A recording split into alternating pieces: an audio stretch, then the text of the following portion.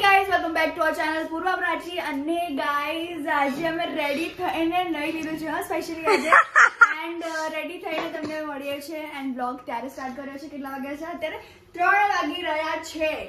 યા અને અત્યારે mummy just like છાસ ને દહીં ને બધું લઈને આવ્યા કારણ કે આજે ખાવાનું છે અમારે ખીચડી. હાય ખીચડી કારણ કે થોડી તબિયત એટલી સારી નથી બધા. કોની? પપ્પાની. હા દેખાડો આમ. મને એક્ચ્યુઅલી માં રાતે સખત ફીવર આવી ગયો, તાવ આવી ગયો તો અને ગળામાં સખત દુખે છે, શરદી ઉધરસ થઈ ગઈ છે. તો એક્ચ્યુઅલી માં હું લગભગ 1 વાગે ઉઠ્યો અને બહુ જ શરીર પેલું કરે છે, શું કે દર્દ કરે છે. તો મારી માટે સ્પેશિયલ મારી વાઈફે ખીચડી બનાવી. યસ તમે કપડા પણ જોઈ શકો છો, કાલના નવા પહેરી રાખેલા કેમેરા નહીં બિલકુલ, છતાં પણ પૂર્વ પાછળની જે વર્લ્ડ કપ ને ધ્યાનમાં રાખીને રીલ બનાવવાની છે એ હું અત્યારે શૂટ કરું છું, જે ઇન્સ્ટાગ્રામમાં અને યુટ્યુબમાં અને ફેસબુકમાં આજે સાંજે જ હમણાં ઉતારીને તરત અપલોડ કરી દઈશ. અને ઇન્ડિયા જીતવાનું છે, ચિંતા ના કરો. ઓસ્ટ્રેલિયામાં દમ જ નહીં કરતી. કાલે મેચ છે ગાઈસ, કાલે પણ તમને દેખાડશો. અને હવે તો નોર્મલ થઈ ગયું લાઈક રોજ. અચ્છા ડેલી વ્લોગ. હા ડેલી વ્લોગ. અને અહીંયા છે મારા જયપાલભાઈ, હું પકડું ભાઈ બોલવાની હતી, સોરી. અને ગાઈસ જે ખીચડી છે એની સ્મેલ છે ને બહુ જ જોરદાર આવી રહી છે. રહેવા નહીં દેતી. હા પણ પહેલા આપણે રીલ શૂટ કરશું ને પછી જલ્દીથી રીલ શૂટ કરશું અને પછી અમે લોકો ફટાફટ ખાશું. અને આજે આખો દિવસ લખવાનું છે. શું yes yes yes yes.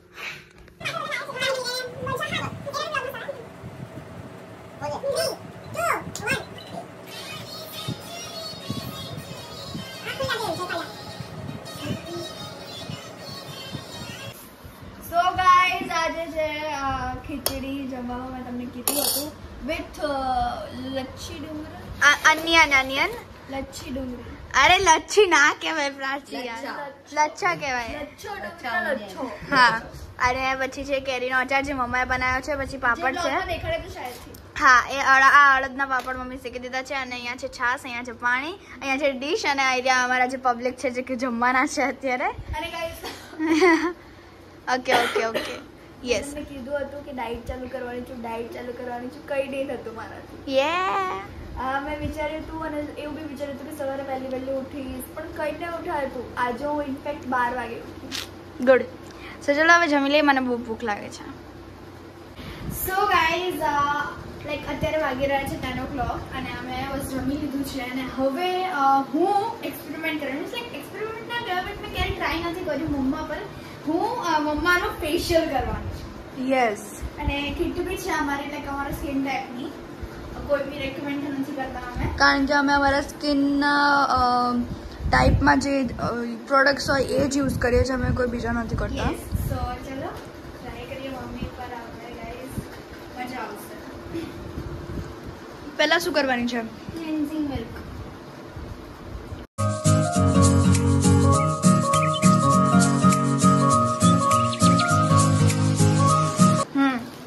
Guys હવે હું ટીશ્યુથી વાઇપ કરું છું. યા એકદમ ઘસી નહીં કરવાનું, શાંતિથી કરવાનું હોય. આઈ નો બટ હા you don't know. Serious I like બધું શું કહેવાય આને? ડર્ટ પોલ્યુશન, ડસ્ટ જેટલું બી છે એ નીકળે છે. વાવ. હાજી. પહેલું હવે હું કંઈક નવું કરી રહી છું. નવું નથી, આ સ્ટેપ નંબર 2 છે, રાઈટ? યા. અને એમાં શું છે આ દેખાડ દે. Octane cream. યસ. અમે કોઈ પ્રોડક્ટ્સને યુ નો નહીં કરીએ, સ્પોન્સર નથી કરતા, અમે ખાલી કહીએ છીએ કારણ કે અમને આ ગમે છે. That's it. ગાઈઝ અમે અમારી ટીપોઈને એઝ ઓલું યુઝ કર્યું છે. So let's go. આને બી મસાજ કરવાનું છે. Four how much minute? 1 minute, 2 minute, 3 minute? 5 minute direct? હાય હાય. મને ખબર છે કે 5 મિનિટ જ છે, બટ તું આવું કન્ફ્યુઝ કરે તો મમ્માને પૂછવું. ડન. ગાઈઝ 5 મિનિટ પછી મળીએ. એક્શન. સો ગાઈઝ મમ્માને છે ને અમે હેર બેન્ડ પહેરાવી દીધું છે, સ્કિન કેર વાળું ને, ક્યુટ વાળું એ પહેરાવી દીધું છે મમ્માને. લાઈક મમ્મા બહુ ક્યુટ લાગે છે અત્યારે. યા. અને અત્યારે બિગ બોસ બી ચાલે છે. હા.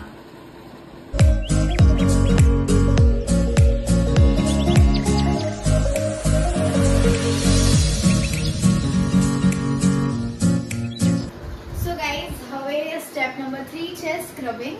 સો ચલો હવે સ્ક્રબ કરશું મમ્માને. પહેલા થોડું મોઢું થોડું ક્લીન કરી દઈએ. ડેબ ડેબ કરવાનું છે વોટરથી. Water litre water. Yeah and પછી શું છે સ્ક્રબ છે. સો સ્ક્રબનું અંદરની જ કન્સિસ્ટન્સી છે એ દેખાડ ને.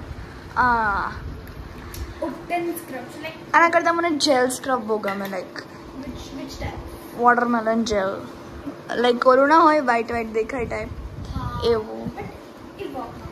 શુગર શુગર સ્ક્રબ એ બેસ્ટ હોય. Best of all time. મેં એકવાર ઘરે બનાવ્યું હતું. સ્ક્રબ એવી જગ્યા પણ કરવાનું જ્યાં આપણા પોર્સ હોય, જ્યાં આપણી બ્લેક હેડ્સ અને વ્હાઇટ હેડ્સ હોય. હાજી. સો સ્ટે ટ્યુન ગાઈઝ. હવે મળીએ. આ કયો સ્ટેપ હતા પૂર્વા? થર્ડ? યસ થર્ડ ને. હા થર્ડ. હવે ખાલી 2 સ્ટેપ રહ્યા છે હે ને પૂર્વા? દેન તમારો ફેસ એકદમ ચમકી જશે. વાવ. મને એવું લાગે છે કે હું એક એડ નહીં, હું છું આ અને આ કરવાથી તમને મળશે ફલાણું. એવું ફીલ થાય છે. So guys stay tune. So what is this going on? આ છે ઓપ્ટિન જેલ. ઓકે. આનું યુઝ શું છે? અરે બધું મારે નહીં પૂછવું ગમતું યાર પૂર્વા. મને નહીં ગમતું યાર એવું નહીં. એવું કે કહેવાનું હોય કે આમાં યુઝ શું હોય, કેટલા મિનિટ કરવાનું હોય, પહેલાં શું કરવાનું હોય, પહેલાં ફેસને થોડુંક પલાળીને રાખવાનું હોય. 5 મિનિટ યુઝ કરવાનું હોય. પણ ફેસ પહેલાં થોડું પાણીથી થોડું વેટ હોવું જોઈએ. મને ખ્યાલ છે કે એવા તો નથી ખ્યાલ. એન્ડ જેન્ટલ મસાજ કરવાનું છે. એટલું બી હાર્ડ ના હોય. અને સર્ક્યુલર મોશનમાં કરવાનું લાઈક સર્કલ રીતે અને જે સ્કિન હોય ને એને ઉપર લઈ જવાની, નીચે ક્યારેય નહીં લઈ જવાની. ના હોય. એમાં બી સ્કિન કેરમાં બહુ ટેકનિક્સ છે. ઓહ. સો ચલો હવે પહેલા ચાલુ કરીએ. અને હા મેઇન થિંગ કે આઈસ ક્યુબ લેવાનું છે. ક્યાં છે આપણો ice cube? Idea 2 ice cubes. જેનાથી આપણે થોડું રોલ કરશું ને તો એની જે રેડ સ્કિન છે થોડી સરખી થઈ જશે. હાજી. હા વાવ. હવે શું આવશે? યે. Mummy ready? ડન. મને લાગ્યું મમ્મી સુઈ ગઈ એટલે મેં એક રિયાલિટી ચેક આપવા માટે મમ્મીને. તમારા જેવા ના હોય. હા યુ નો ગાઈઝ હું એટલી ઊંઘકડ છું. ઊંઘકડ કહેવાય કે ઊંઘણસી છું. હા ઊંઘણસી છું. કુંભકર્ણની બીજી બેન. મને બહુ ઊંઘ આવે. બહુ ઠંડુ લાગ્યું? ઓકે. અરે ઠંડીનો મોસમ છે. હા આઈ નો. ગુજરાતમાં એટલી ઠંડી નહીં પડતી, અમદાવાદમાં એટલી ઠંડી નહીં પડતી, અને હવે તો બિલકુલ નહીં પડે કારણ કે કાલે મેચ છે. બટ શું કરીએ હવે, ઠંડી તો છે. રાત્રે ઠંડી લાગે. ઓ બાપરે. ઓ બાપરે. ખાલી ઓલું કર મસાજ રબ નહીં.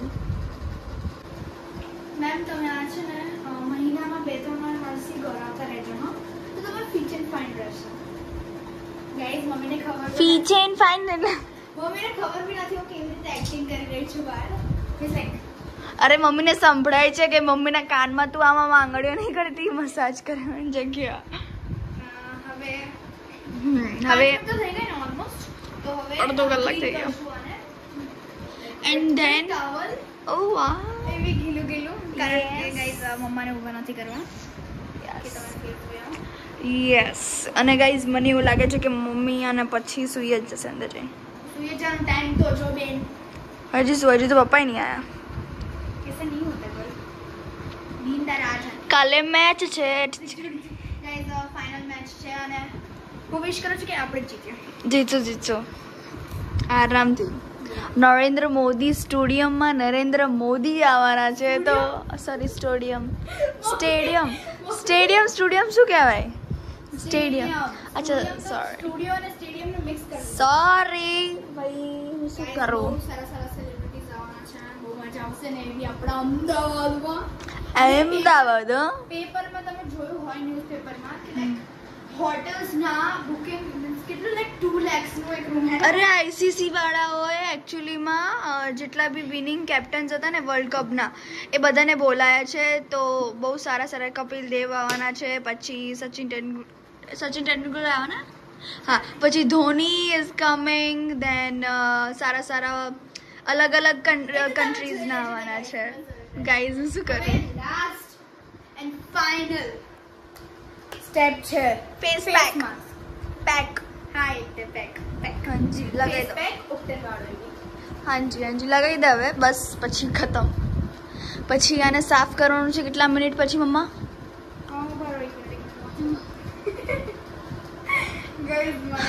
તને કઈ નહીં આવડતું 5 મિનિટ કે 6 મિનિટ કે 7 અડધો કલાક અચ્છા ઓકે સારી ગાઈઝ મોસ્ટ ઓફલી અમે નથી કરતા સ્કિન કેર મમ્મા કરી દે છે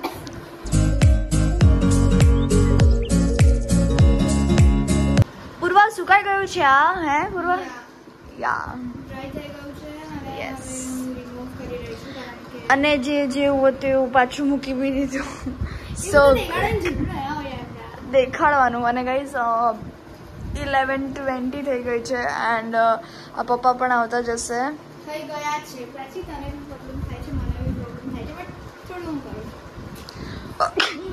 સોરી ગાઈઝ શરદી થઈ ગઈ છે પૂર્વા જોડે રહીને અને પૂર્વા બધાને શરદી ફેલાવે છે પૂર્વા વાય